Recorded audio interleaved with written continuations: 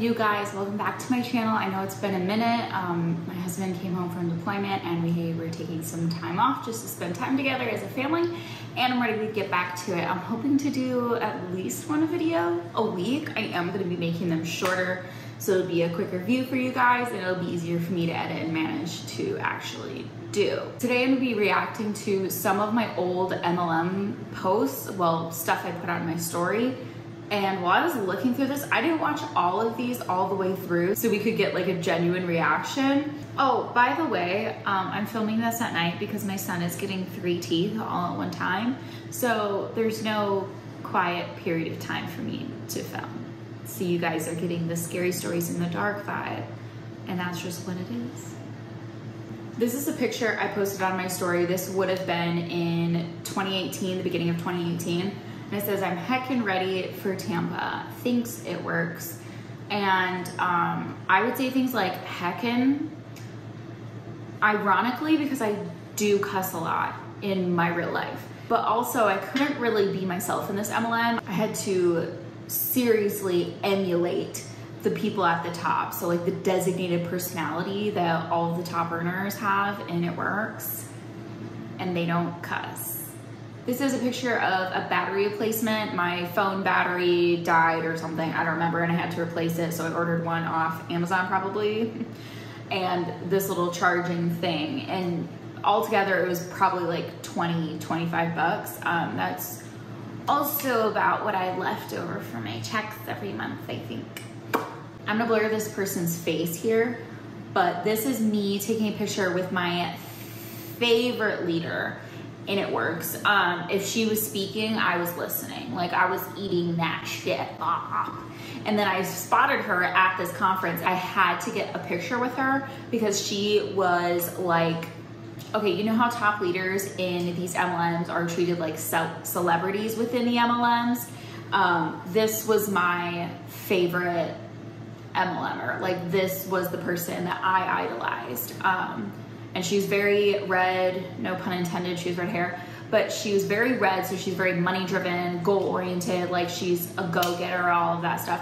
She's also kind of hard-assy, and I was hard-assy in a destructive and negative way. I thought I was being like her. I don't think that's what happened, but, and it says, just finished crying. I was crying because I met this top income earner and it works. Let's all cringe together. This is a picture of me getting home from doing a little bit of grocery shopping. And I said, when it works, pays for your basic needs too. With like these emojis, woohoo. Cause like, all hail the MLM. Okay, let's see what this is gonna be. This is a video that I put on my story as well. These are all from my story. Let's take a deep breath. When I started looking at these in my archive, I was getting hot. Like, so embarrassed for who I was in this MLM. I don't even, whose personality this is that I was trying to emulate,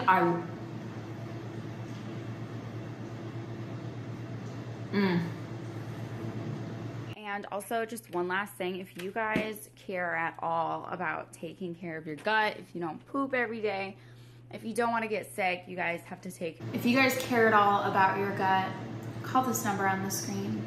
I know you're sitting there thinking, wow, I've actually always cared about my gut health. I didn't poop every day. At this point, I probably weighed 120, maybe I was on my way to 125 at this point.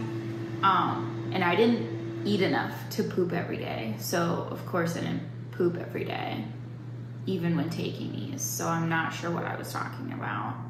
You guys have to take care of your stomach. So I take our probiotic. Like, was I talking about like a tiny little pellet? Does that count as poop? I don't know. Probiotic every day, and I'm regular, and I don't think that's necessarily true. So I don't really know what I was talking about when I'm saying and I'm regular with like this stupid look on my face. And who let me do that to my hair?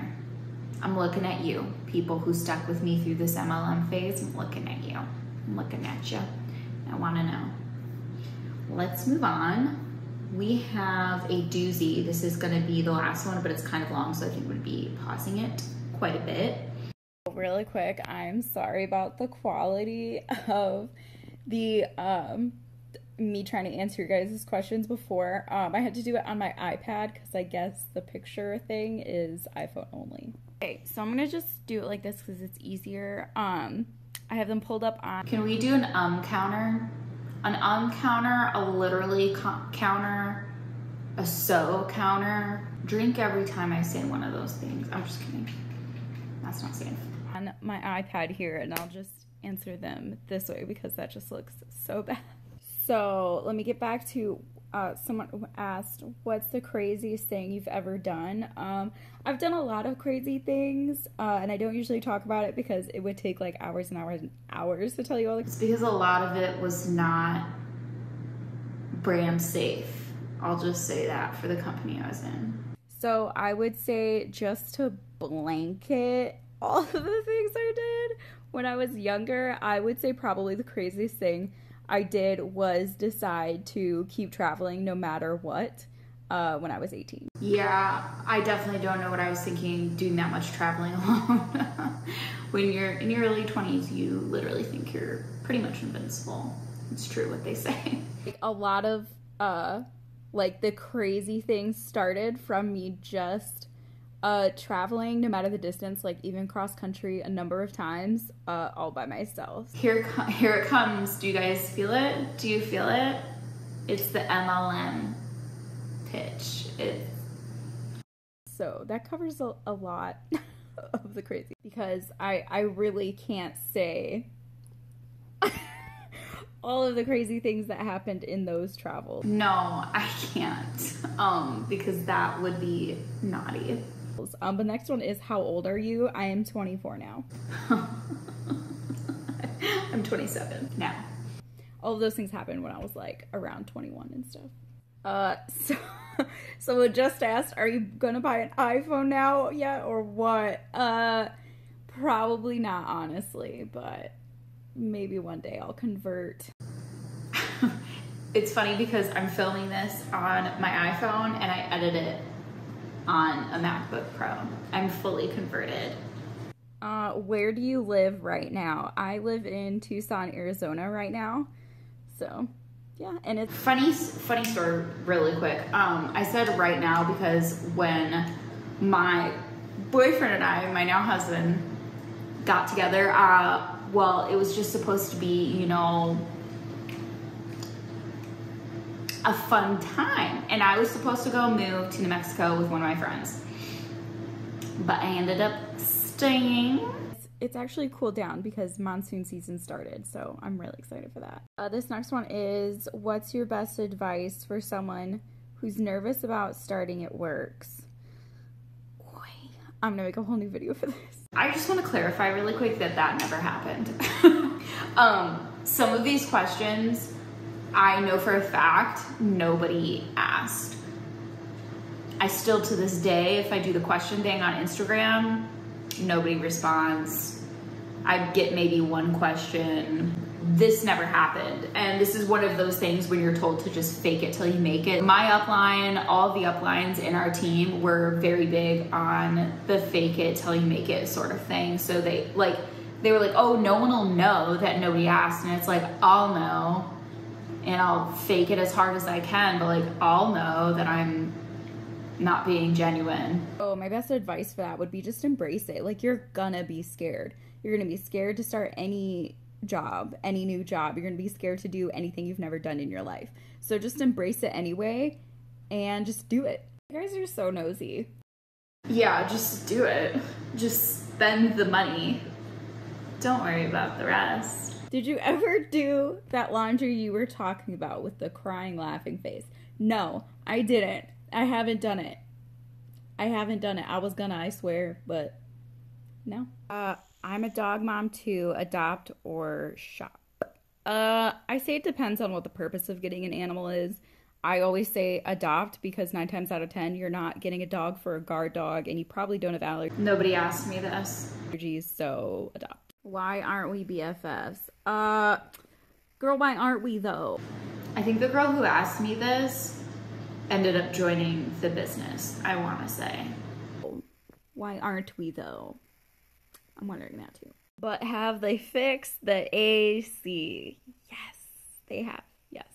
It is. No one asked me that. It's nice and cool. I could wear sweatpants in here if I wanted.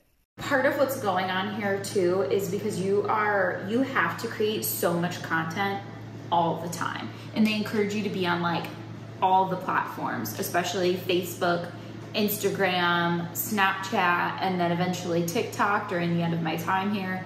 And you coming up with all that content every day is maddening. But then it's also not considered an income producing activity. Pretty much the only income producing activity is sending hey girl messages on Facebook and Instagram. Something my leaders used to say to me a lot was that no one wants to be the first to dance, so that's how we're supposed to look at messaging and things like that. All of us were wannabe influencers, so coming up with content when you're not a real influencer, clearly I had no idea what I was doing, but I thought I did. You have a regular job. Blankety blank, no. I was able to retire myself from blankety blank because we don't cuss. My 3 jobs about a year ago, a little over a year ago now. So I just do work full time. No one asked me this, by the way. Always say you look haggard, but I think you actually look really cute. What do you do? I don't really know what that means, but good lighting is everything, boo boo. Fixes all your flaws. I'm just really sorry for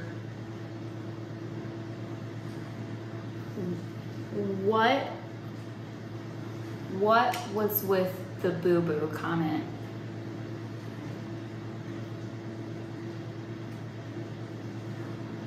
I'm not sure how to get into that, but my sincerest apologies for a poor attempt at humor. 2, did you find it hard to potty train baby girl? Yes, just because she is small and she came from like a really bad shelter. So yeah, it was. What's your aesthetic? Girlfriend.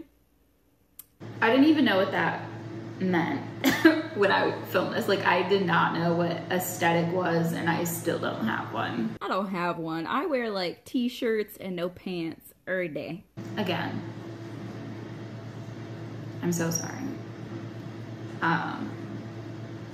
The way I'm speaking in this video is not appropriate, and it's not suiting for me, is it? Yeah, let's just... I barely have a sense of style, so. I do want to get into thrifting though. Do you have a family? No, I come from the dirt, the earth. Yeah, I have a family. I don't have like a husband and kids type thing, if that's really what you mean. Let me get to some of the ones from last night. Why do you act like what you do is so great? Because it is. No, it's not. No, it's not. How did you get to be so outgoing? Instinctually, I'm not. I just kind of like gradually kept just speaking my mind and like saying what's on my heart. And I guess that's where that part is gonna end. I'm uncomfy. In this time of life, I was changing so much, so fast, coming out of this angry few years that I was stuck in. I think it was like 2 or 3 years that I was just stuck in this angry spiral, and I didn't have a part in me to really be positive. So I think what was happening in here, especially this last one, was putting on that fake persona that's assigned to the TPD top leaders and eventually onto us, because we want to be just like them because they're celebrities. But I've definitely figured out who I am, the things I like. I definitely thought I knew who I was at this time, and looking back, I mean, you don't know what you don't know, and you have no idea, and then you're looking back on it one day, like, at stuff like this, like, who was that? Obviously, I know it was me saying these things, unfortunately, out loud. Thanks for watching, you guys, and I'll see you in the next one.